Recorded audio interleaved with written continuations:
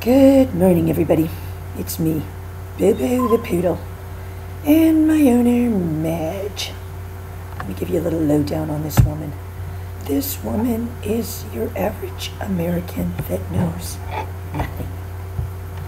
Nothing about dogs. She believes patting my head is somehow enjoyable for me. Rubbing my ears. I'd like to rub her ears with my teeth, and I might, and my kind do. Madge better watch out. Anyway, the reason I'm here today is, first off, I'm an 8-pound poodle. I'm speaking for the dogs of America. This is an open letter to you low-level stimulus trainers, that you are so clueless that you think you're going to sell me on the fact it doesn't hurt. And I've seen your videos. I've seen the one with the guy that looks like Ryan Gosling.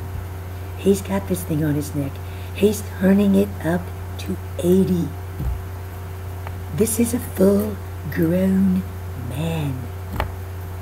I don't know how tall this guy is. Probably 6'2", 220. I weigh 8 pounds. While they're claiming it doesn't hurt, I've seen prostate exams look more comfortable than this guy while this thing is going off. If you put this on me, there is not enough surgeons in the world to put me back together after I go inside out. That there shouldn't be anything. There shouldn't be anything like that for me. Nothing.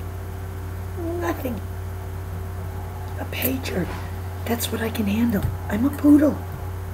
My owner has zero skill. This woman left bacon on the oven the other day, and you expect her to operate this complex remote? This woman gets Google and Facebook confused. She's looking up dog training. I've seen what she's looking at. You've got people jumping around. You've got dogs that look like their stomach is turned inside out. Just like I'm going to be when you hit me with the continuous. Wake up.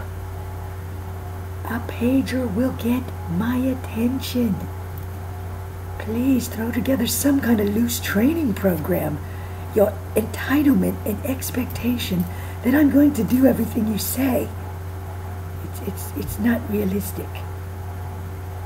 You have got to get better skills.